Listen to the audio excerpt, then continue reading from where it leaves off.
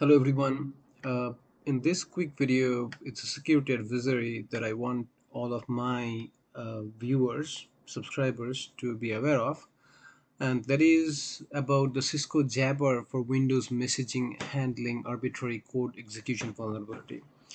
If you notice that this one just got released today, and Cisco is rating this as critical, and we have a CVSS base score of 9.9. So that has to be very, very, very serious, right? The maximum you can have is 10. So consider this as a very critical update for yourself.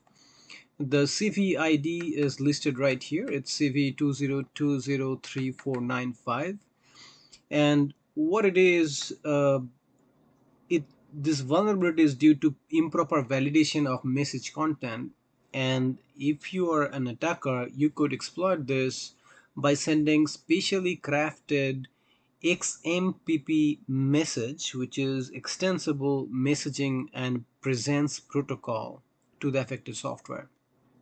Okay, so once you are successful in exploiting this vulnerability, you could allow the attacker to cause the application to execute arbitrary programs on the targeted system with the privilege of the user account that is running on the Cisco Jabber client software, possibly resulting in arbitrary code execution.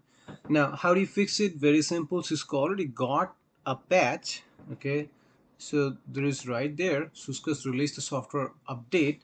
There is no workaround, so you cannot band-aid it. You cannot take any other approach to fix this. Just get the patch as soon as possible.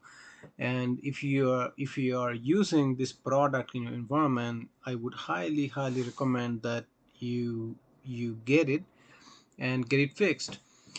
You can also take a look at which are the products that are actually got affected by this particular vulnerability, and also products confirmed not vulnerable is here, like Cisco Jabber for Mac OS or Cisco Jabber for mobile platforms. If you have those, they're not affected. All right, so you should look at the vulnerable products and make sure that you are okay.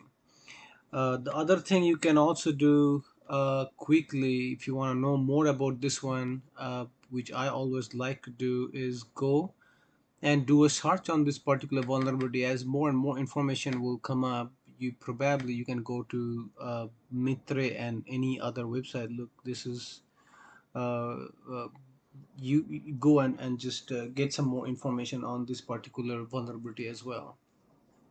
All right, so download the download the PDF if you like about the vulnerability to learn more about it.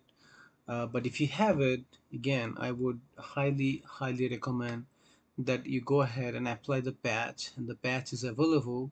So why waste more time? Just test it, get it fixed, and be safe. Thank you. That's all I wanted to cover in this video. Good day.